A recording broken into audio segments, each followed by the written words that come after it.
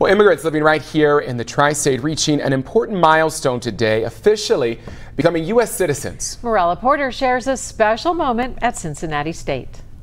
What so proudly we hailed at the twilight's last gleaming. The American dream turned reality for dozens of immigrants living in the tri-state. 61 people from 31 countries taking the final step in their journey to become U.S. citizens. Do hereby declare on oath. A powerful moment filled with emotion and pride. Yes, wonderful day, having a lot of people from different countries.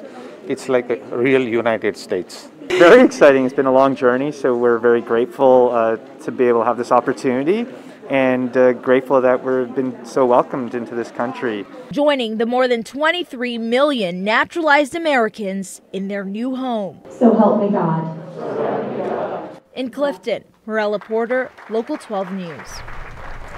The ceremony also marked the first in-person naturalization ceremony at Cincinnati State since 2019.